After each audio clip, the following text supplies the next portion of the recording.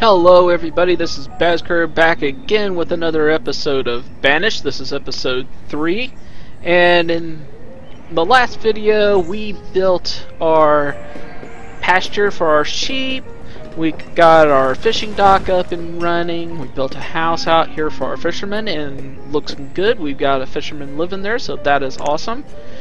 He does have firewood now, so our chopper that we built is putting out firewood for people.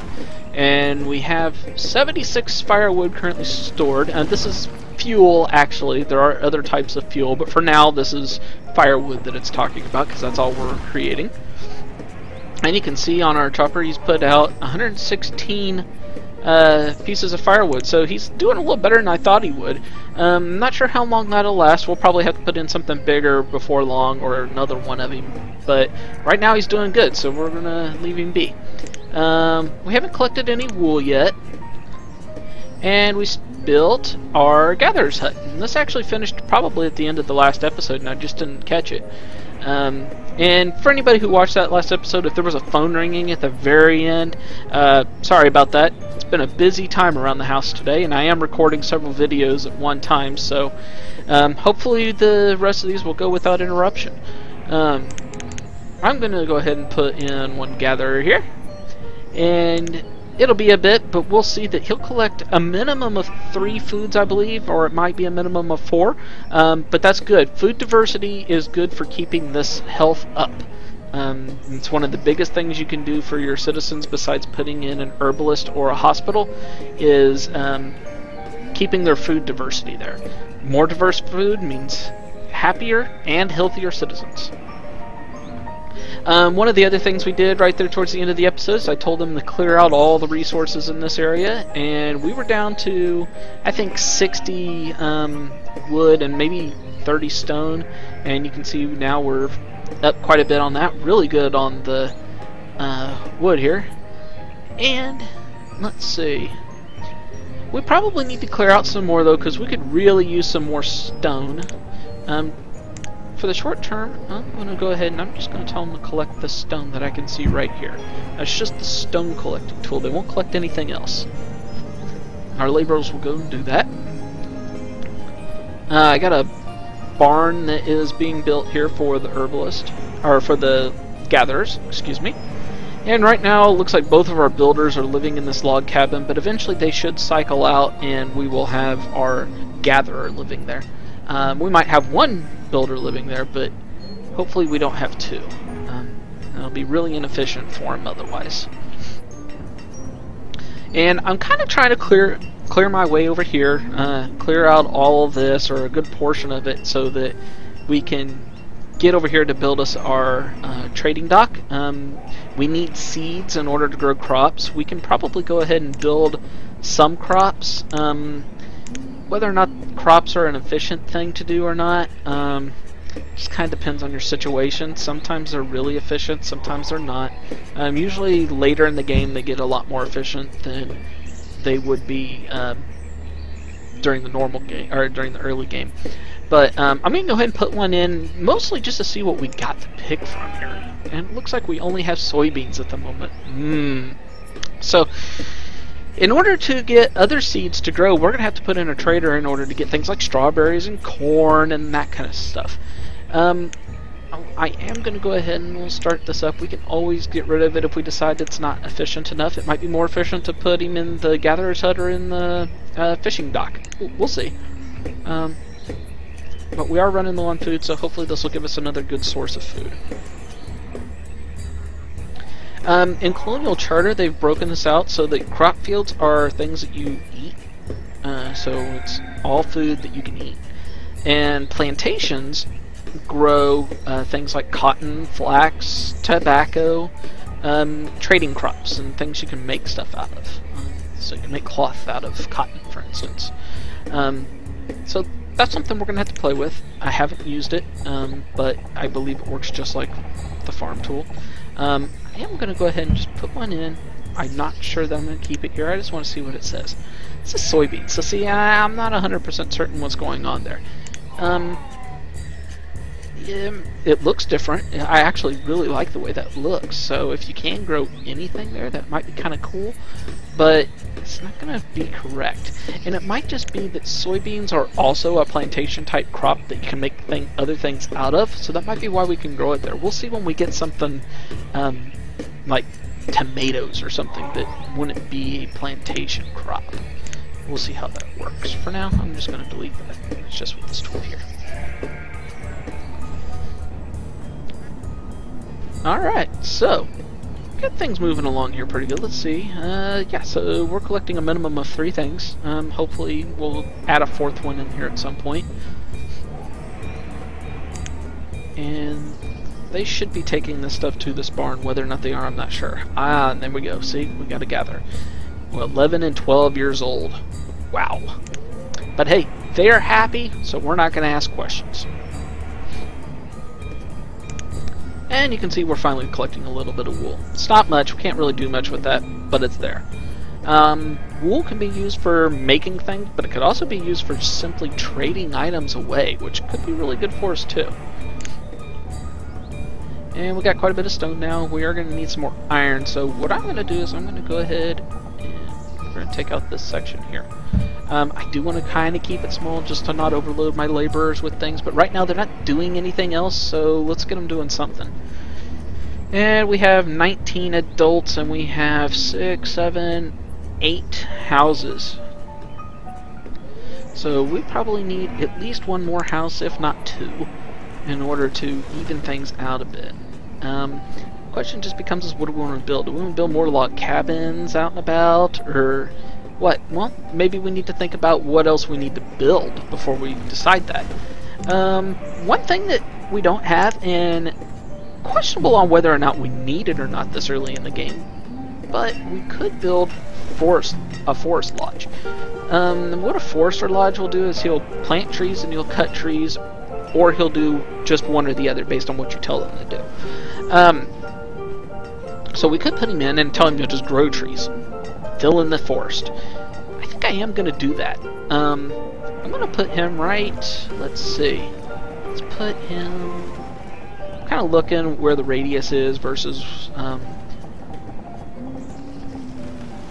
where our woodcutter is, but since that's our chopper is, but since that's a temporary chopper, I'm not too terribly concerned about where he is right now because we can put in a better one. And I'll show you a neat trick we can do with that here in just a second. I think I'm going to put the forest lodger right here. So in that radius that you saw in this yellow circle, he'll be able to plant trees or cut trees or whatever we tell him to do. Do both or just one or the other. I'll probably have him do both for the short term.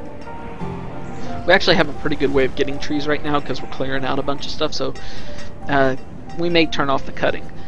But I want to show you a trick with this. So if I go into the storage unit here, this is our stockpiles. And you have a couple different kinds. You've got the regular stockpile, which is like this one.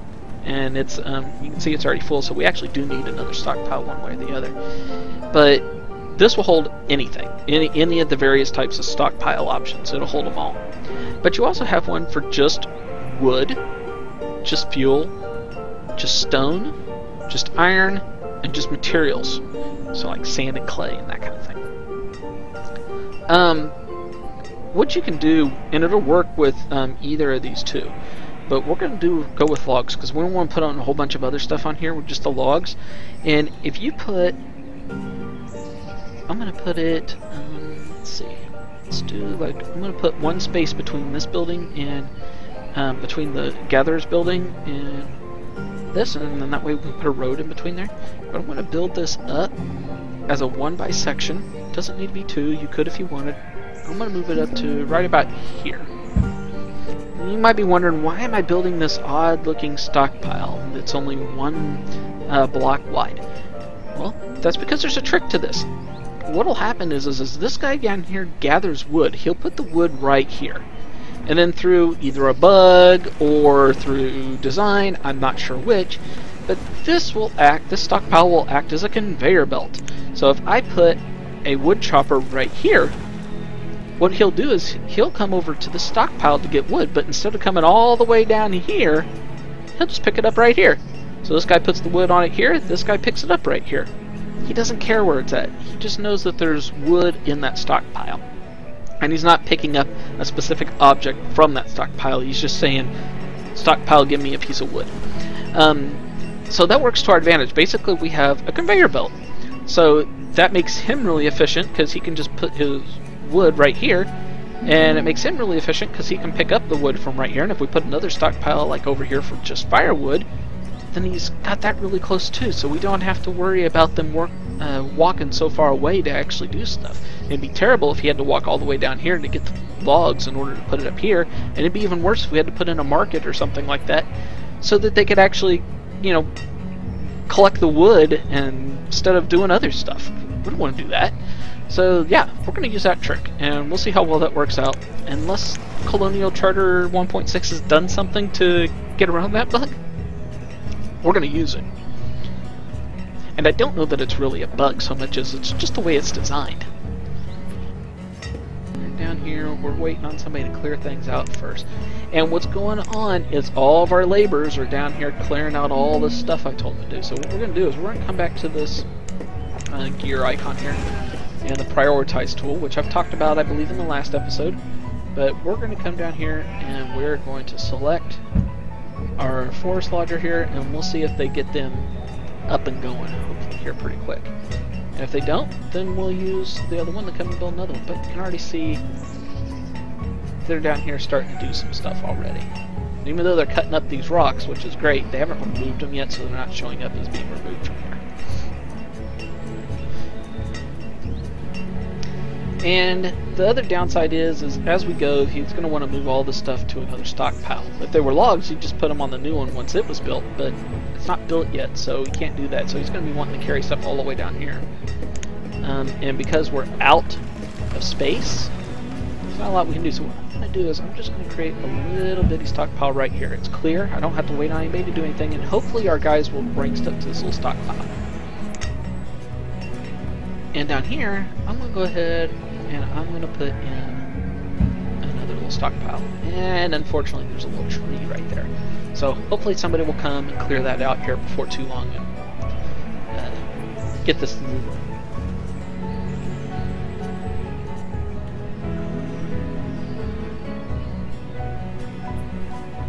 I really want to get this stuff cleared out because I really, really want to put in some other buildings. Buildings I really want to do is in the Civics building. I really want to get our town hall in, but we can't do that until we start building some lumber, which means we still got a little bit of work to do. And what that'll do is show us census records. It'll also show us like graphs on food production, that kind of thing. And that is very valuable information in this game.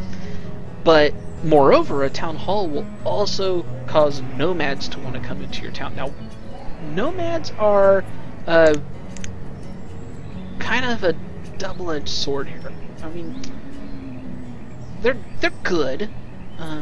Maybe double-edged sword isn't the right term here, but listen, they're good. They increase your population of citizens unnaturally. You don't have to wait on kids to be born to do it, and it gives you some diversity in age. So you've got maybe some laborers coming in that aren't going to all die at the same time, because one thing you'll notice if you play this game without accepting any nomads is all your adults are going to start dying, or they're going to age at the same pace and they'll all start dying, and then that's not good. And then you got your children left over, and you got to wait for them to become laborers, and usually it works out, but you know, it's a constant cycle you got to deal with, and with nomads you can counteract that cycle. But you want to make sure that you have a hospital built, or at the very least an herbalist, but a hospital is the best thing, because nomads bring disease. You don't want smallpox breaking out in your village and there's nothing you can do about it. That's the end. You're done. So you want to kind of watch that before you start accepting them, but it'll entice them, and you don't have to accept them when they show up. You can tell them to go away, and eventually you'll get more. We do also have this town arrival. Now this one won't encourage nomads to come in, but it will give us all the census data, and it's just something Colonial Charter adds to the game, and it's useful. It looks okay. It's a little strange, considering what it's for. It's a little bit of a strange icon, but it does kind of blend in nicely with like the fishing docks. So it'd work better probably next to a trader, but we don't have a trader yet, so I'm going to build it just right here. At some point we'll want to educate our citizens too, and what that'll do is it'll mean twice as long for our children to grow up, but at the same time those children will be smarter and they'll do double the amount of work. So an educated logger will produce, I believe, double the amount of fuel from one log as an uneducated one. So that's something to keep in mind.